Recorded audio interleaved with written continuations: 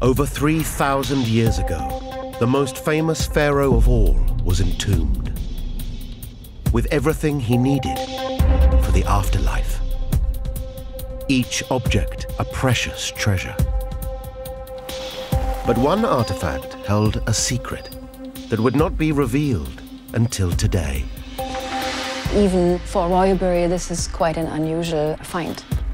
It was really exciting to analyze such an ancient and precious archaeological finding.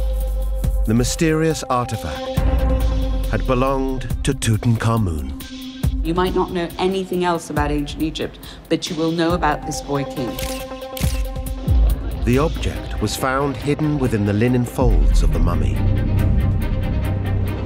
It was a dagger. But this dagger was not made of gold. This dagger had a blade of iron.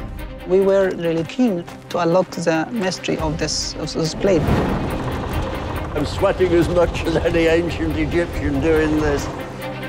The presence of an iron dagger was a riddle worthy of the Sphinx, because Tutankhamun was buried long before the start of the Iron Age.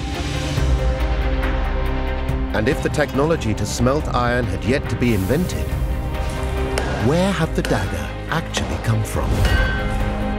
How on earth did Tutankhamun end up with a dagger like this? This is a very precious material, so it's only used for the very special purpose. Some scientists even speculated Tutankhamun's dagger might not be from Earth at all. There is a difference between terrestrial and extraterrestrial iron in terms of chemical composition.